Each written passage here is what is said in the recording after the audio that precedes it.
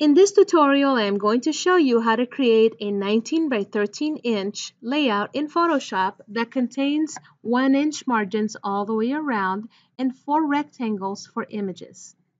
In Photoshop, you're going to go to File, New. When the dialog box comes up, you want to enter the name, in this case, period, last name, first name, and then the name of the assignment.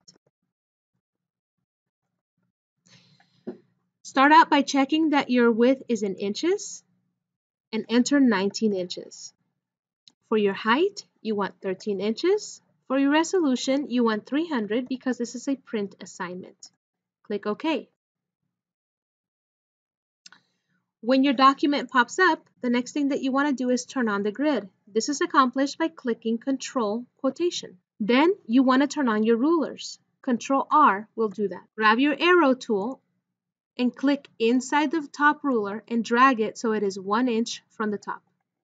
Do the same thing all the way to the right, 1 inch. Do that on the left, and do that on the bottom. Next, you want to mark the vertical and horizontal centers of your document. The document measures 13 by 19 inches, so the vertical halfway point is going to be at 9.5, and the horizontal halfway point is going to be at 6.5 inches.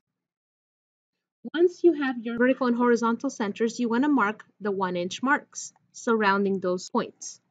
Go to the left side, click and drag so that you are at a 1/2 inch to the left of the center. And again, 1/2 inch to the right of the center. This marks your center 1 inch.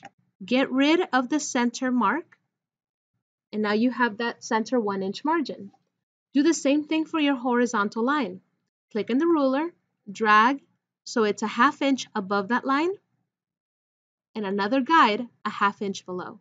Now, go ahead and remove the center guide by clicking and dragging. You now have a document that has 4 rectangles with 1-inch margins all the way around. Each of the 4 rectangles in your document measures 8 inches wide by 5 inches tall.